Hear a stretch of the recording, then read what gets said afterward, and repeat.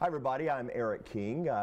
Here at Northeast Christian Church, I mentioned on the beautiful Brownsboro campus. You know, we come out here about once a month to really get some insight on all things Love the Ville and how the team here at Northeast Christian is really leading this massive movement, is what we'll call it. It's not an effort anymore, it's a full-on movement. This obviously is not Claudia Coffey. I've got a special guest today, Melinda Jevedin. You are the care pastor. Yes. And thank you for helping me phonetically pronounce your last name. Yeah, absolutely. There's nothing worse than dishonoring somebody by getting their name wrong. But welcome. Thank you so much. We're so excited to have this opportunity today. As I mentioned before the show, this is a show that I can come out and do for 3 or 4 hours because you guys have so much going on and you're doing so much in the community in unique and innovative ways.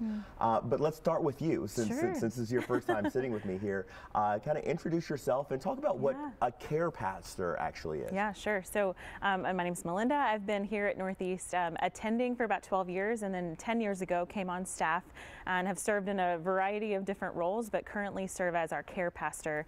And what that really means is I do everything that I can with the team that I have to care for our church family, to care for the people who call Northeast their church home. And so on the good days and on the really bad days when unexpected suffering or crisis hits, that's when we want to show up and love our people best.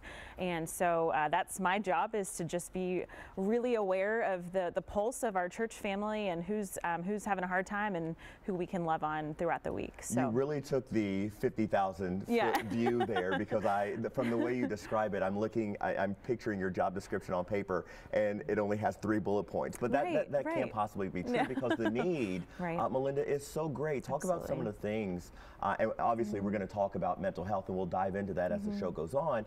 But the needs right now are so great. Absolutely, and I think one of the heaviest pieces of my individual role over the last year and a half has been those who are grieving and who have felt a loss of any kind, and really trying to figure out, in the midst of COVID and all the restrictions that come with that, how to help people walk through their grief and not feel alone and not feel isolated, especially when some of that loss has been due to COVID, and just really trying to make sure we do the best that we can to love people through what feels like impossible days and times. And that's so important, because mismanaged grief can lead to so many other things. The Love the Ville movement is really the big force behind the work that you do. And for people who might be tuning into this for the first time and who might be unfamiliar, talk us through what the Love the Ville movement is. Yeah, absolutely. Well, we really desire for Love the Ville to be a lifestyle for anyone who is a part of our church family. It looks like unleashing the love of Jesus every day, everybody, everywhere. Just making sure that we're constantly looking for opportunities to just bring light to the darkness, which is all around us in our world right now, and doing our part to live more like Jesus did. And sometimes that looks like in the tiniest, smallest moments of someone's life, just showing up and knowing that they're loved. So we know that September is National, and I want to get this right, National Suicide Prevention Awareness Month. And actually October is National Depression and Mental Health Screening Month. So it's very timely to have a conversation about mental health.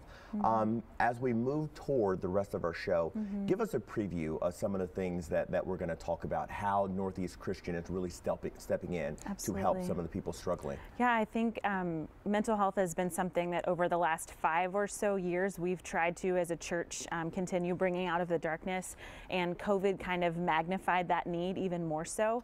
And so we'll talk a little bit about just our emphasis with our staff and our responsibility of being emotionally and mentally healthy, so that we can help the people in our church family reach that point as well, and how messy and complicated that can be sometimes, and how it's never an easy process, but that we as a church desire to just walk alongside people as they're facing mental health challenges, and equipping people to know how to walk alongside the people in their life who are facing those challenges as well. And it's very timely, as we mentioned, the national month of September and October, and the work that you've noticed, particularly in the last 5 years.